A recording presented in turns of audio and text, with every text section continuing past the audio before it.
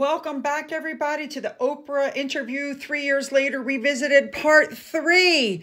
Let's jump in and get there, shall we? Let's go. The thing that Meghan said was that the palace took her driver's license, her passport, her keys, and she was essentially a prisoner there. Here's what she didn't mention. While all of those things were gone, she managed to go on 13 international vacations in 2 years. So here's where she went without her passport. She went to Botswana.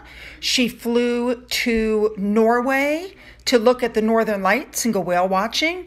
She flew from Toronto to join Harry in Jamaica. She flew to Botswana and Zambia, I think it said.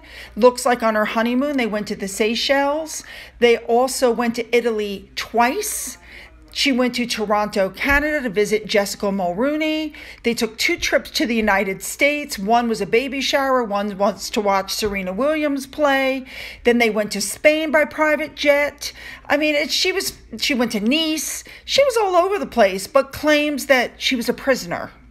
Next up, Meghan started talking about her father and her sister. Listen to this. If we're going to use the word betrayal, it's because when I asked him, when we were told by the comms team this is a story that was going to be coming out, which, by the way, the tabloids had apparently known for a month or so and decided to hold until the Sunday before our wedding because they wanted to create drama, which is also a really key point in all this. They don't report the news, they create the news.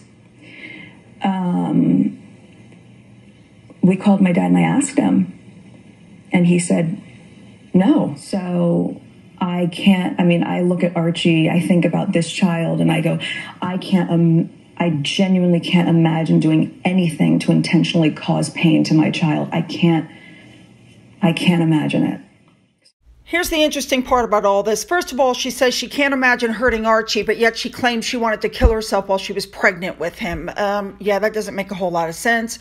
Number 2, she claims her father lied to her. Since then, we have found out that the photographer that took the pictures with her dad is a photographer that she works with on a regular basis, and she's worked with since then. So there's a lot of talk that she set her dad up because she didn't want a relationship with him if she was going to marry Harry. Then she talked about her sister. And Samantha Markle, your half-sister on your father's side, has written a supposedly tell-all book about you. What is your relationship with her? I think it'd be very hard to tell all when you don't know me, but I grew up as an only child, which everyone who grew up around me knows. And I wished I had siblings. I would have loved to have had siblings. That's why I'm so excited to be pregnant, so that Archie has someone. It was really interesting the last time I saw her must have been at least 18, 19 years ago. And before that, 10 years before that. So you all weren't close? You didn't grow up together? No. She doesn't really know you? No, she changed her last name back to Markle I think she was in her early 50s at that time, only when I started dating Harry. Now, of course, multiple pictures have been released that show Samantha with Meghan at different stages throughout her life.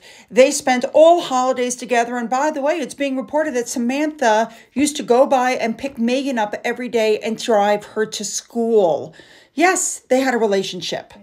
Of course, now we all know about the lawsuit because Meghan lied. She said that Samantha changed her name to Markle when she started dating Harry. That's been proven to be an out-and-out lie. Here is a picture of Samantha's diploma that clearly says Samantha Markle. And by the way, here's the paperwork where she changed her name. What she did was not change her last name. Look at it. She changed her first name. She went from Yvonne Marie Markle to Samantha Markle. Please notice the date on the left side. This was done December 3rd of 1997. Meghan also said, well, custody over 3 children, that's not true either. She also used to drive her to school every day. Yeah, I'll keep an eye on that lawsuit. Now, throughout the entire interview, Meghan kept making parallels between her and Diana. And then, of course, Harry came out on the stage and he started doing the exact same thing. So one of the first things he did was admit that Meghan was having mental health issues as far as he knew, and he didn't do a thing to help her.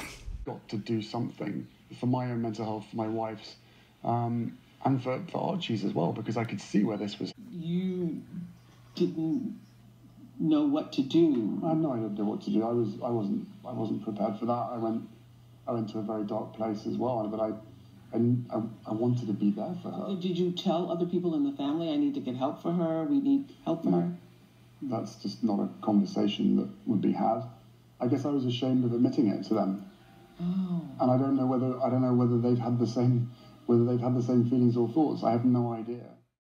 Now, in my opinion, that might be the one and only honest thing that was said by Harry, and with Meghan agreeing so far in this interview. All right, let's move on to the next thing he said, which was that the family is controlled by fear of the tabloids, and that's why they have parties. Listen to this.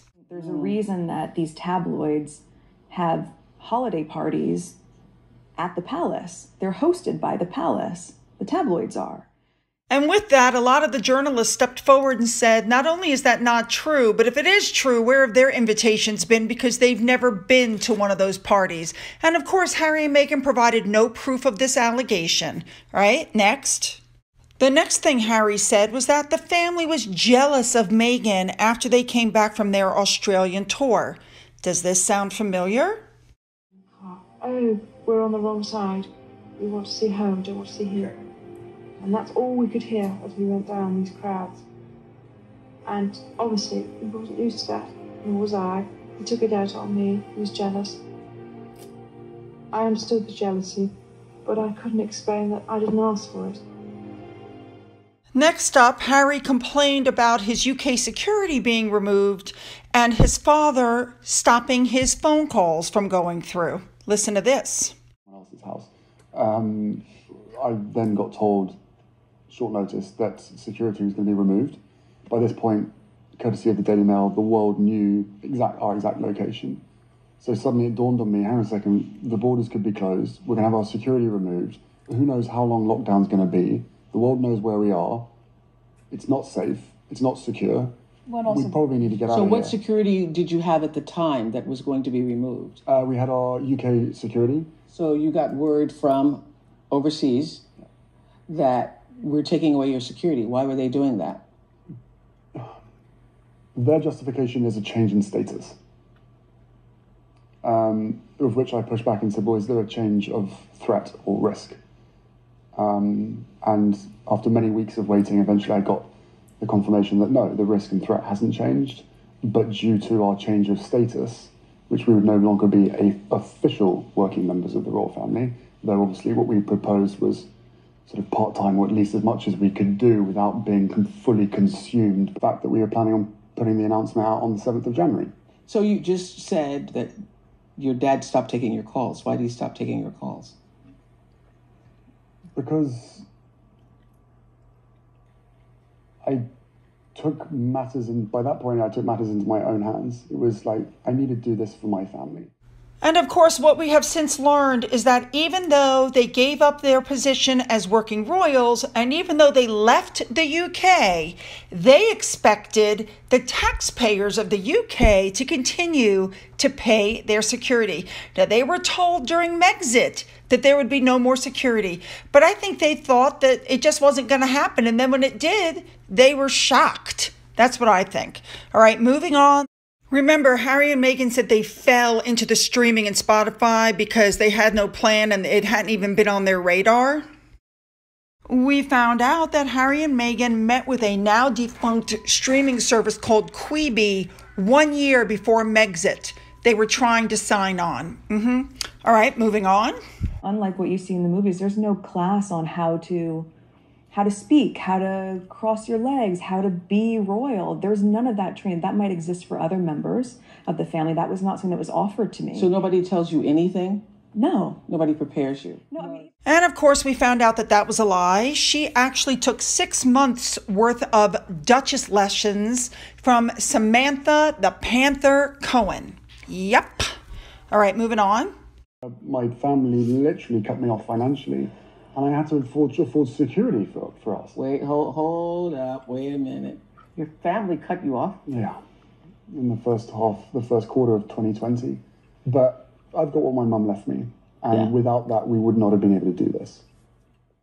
Now, you could feel sorry for Harry, or you could know that he has $16 million left to him by his mother, more than that left to him by his great-grandmother, and he lied by omission that his dad had been giving him millions every month up until he was cut off. And when he was cut off, his dad gave him a one-time lump sum payment of millions of dollars. But he didn't mention that during the interview.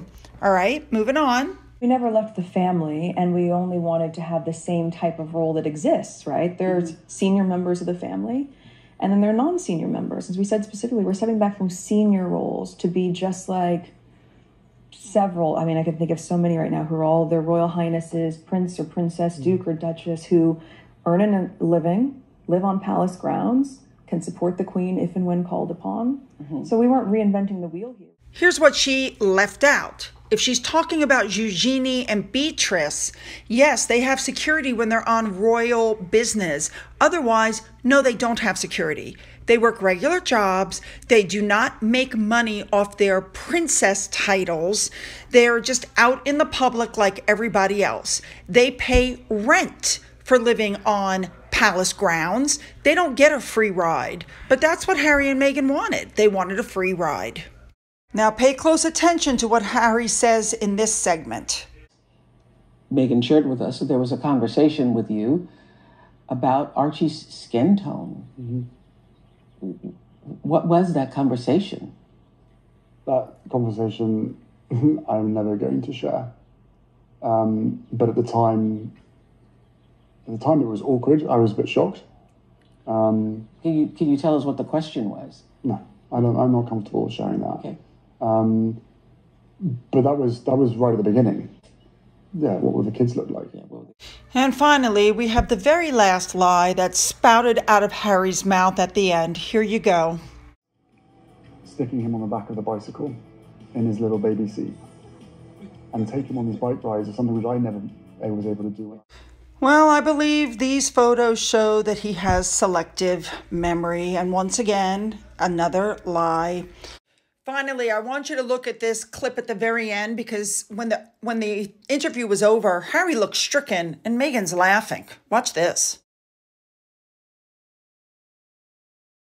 All right, you guys, so it's been 3 years. I want those comments. Don't forget to hit the subscribe button and the bell. Leave those comments, make them good.